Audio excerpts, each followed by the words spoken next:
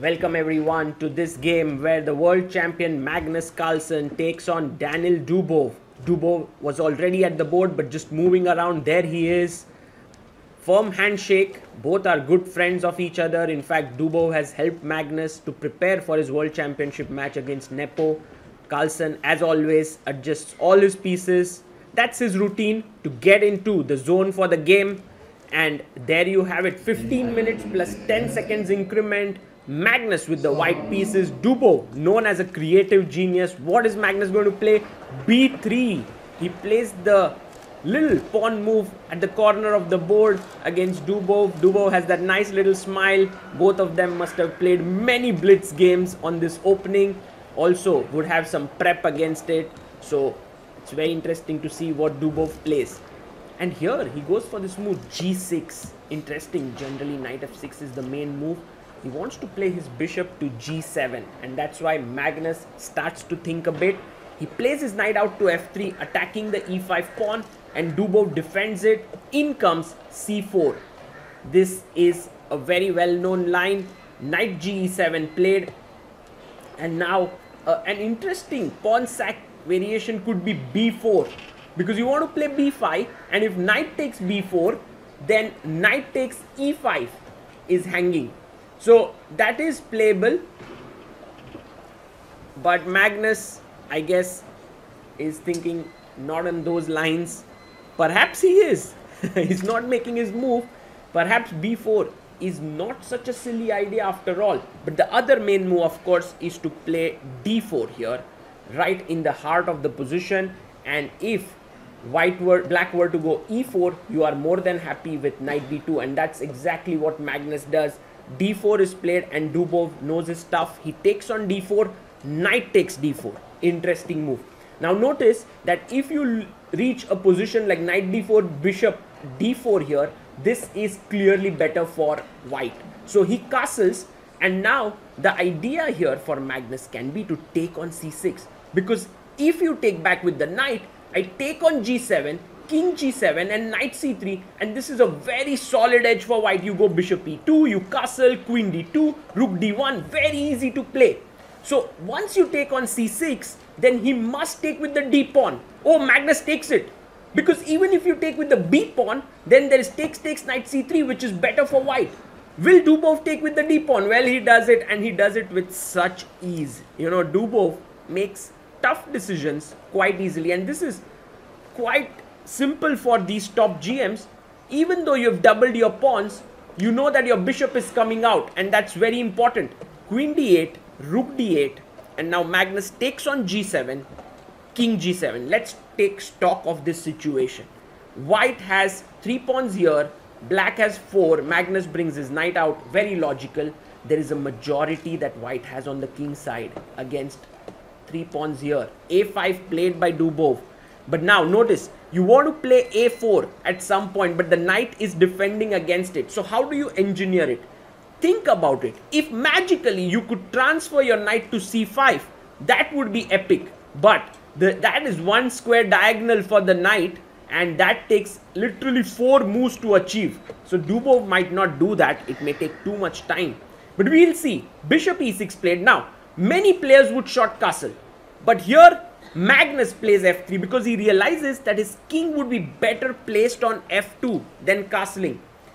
All in all, this is a dangerous position to play against Magnus, especially because black's queenside majority is not going to be very active. And also he doesn't have a bishop pair to compensate for it, which generally happens in the Berlin. King F2 played by Magnus, and I love this move by Dubov. He is going on this knight journey. Knight G8, knight F6, knight D7, knight C5. Wow. You know, the knight was not doing much on E7. It couldn't go to D5, couldn't go to F5. So knight G8 played.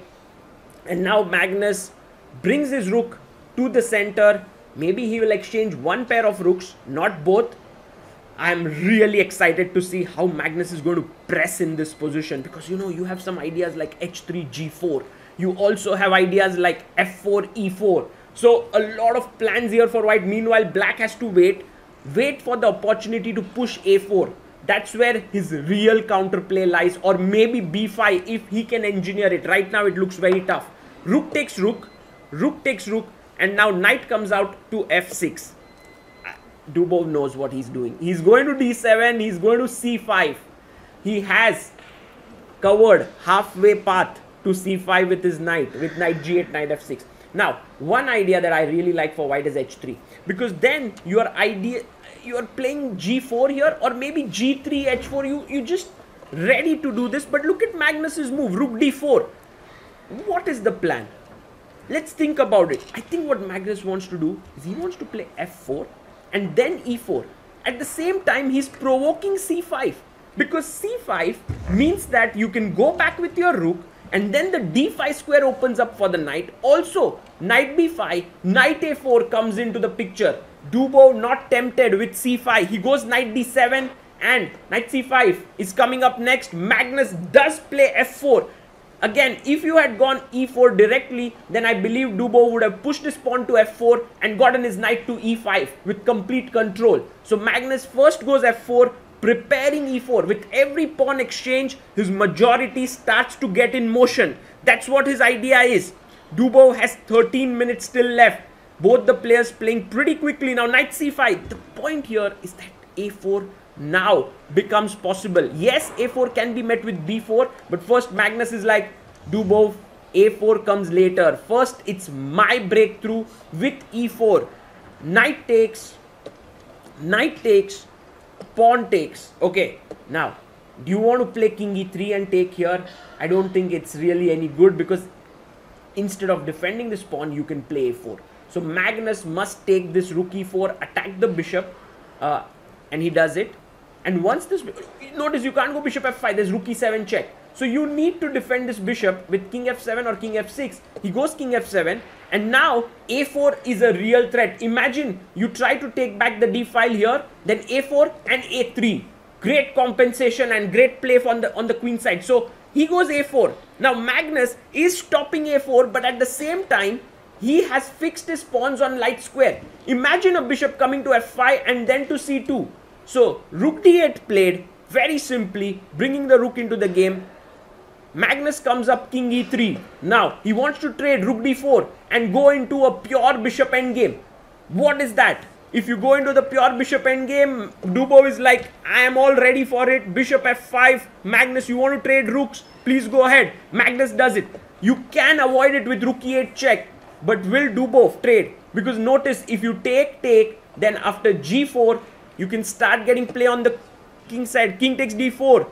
Bishop goes to attack the b3 pawn. But okay, Magnus can of course defend it with king c3. He plays it. And I like Dubov's next move. Bishop e4. Not giving any time to white. Hitting the g pawn. And once that pawn is defended, you can push c5 and fix all the pawns on the light square. So if you don't do that, maybe there's a chance that white might play c5. And there you have Dubov, very coolly and calmly in his typical style, playing c5. Now, can you trade the bishops here? Bishop d3. Magnus offers it. Of course, Dubov shouldn't take it. If you take, this is completely lost position. King comes up, you get a passed pawn here. So Dubov has to avoid it. This endgame is not without dangers for black. What does he do here? Because next up, you want to create a passer. Dubov goes bishop f3. Love this move. Attacking the g4 pawn, pushing it to g5. Even if you played h3, I would have forced you to push g5 in any case. But now, look at this. Dubov looking away from the board, because whenever you are making long-term plans like fortresses, you think in the distance. And that's what Dubov is doing. He realizes that even if he puts his bishop on f5 and Magnus takes it at gf5, that seems like a fortress, because both these squares are taken up by the pawns, king d2, and so you could play bishop f5, b6 played first, and now if bishop comes to f5, think about it, bishop c2, bishop f5, and you take. Then I take, king e3, king e6, h4, king back, h5, and now very important to play the move h6, provoking g6 and playing this. This is a draw. But imagine you are careless and you play king g7 here. This is lost, because after h6, the white king comes from here and breaks through in this fashion, and white wins. So Magnus does not even take it. He has thought of all these possibilities. He moves his bishop away and he tells Dubov, I don't want to go into the endgame. Dubov says, okay, if you don't want to go, that's completely fine with me. I'm just going to keep moving my king. Your king has no entry point over here on e4 and d4. So you cannot make progress, and you can feel it from the body language that Magnus thinks it's going to be a draw. He pushes his pawn to h4, is introducing the h pawn. Going to make any difference? Not really. h5 played, and now once again, very important that after bishop c2, you do not take here on c2, because after king c2, king comes up, you sack a pawn, king f4, get a passer, and you are winning. So you need to keep it there. And there's the bishop trade. Here giving a protected passer is fine because the king can protect it. There's no entry point, and the players agree to a draw. Beautiful defense by Dubov. Really loved his maneuver of the knight e7 to g8 to f6 to d7. That was so cool, and both players discuss with each other. Magnus also knows he had very little chances because Dubov played so well, and it was a good attempt by the world champion, but was not successful. A great draw by two great players. Life is full of exciting events, but it is our first impressions that we remember best. Your first diploma, your first job in a big company, unforgettable emotions from the first date, the first expensive things you bought when you got your first paycheck, and your first investments with Freedom Broker. Freedom Broker. Look at your favorite brands from a new perspective.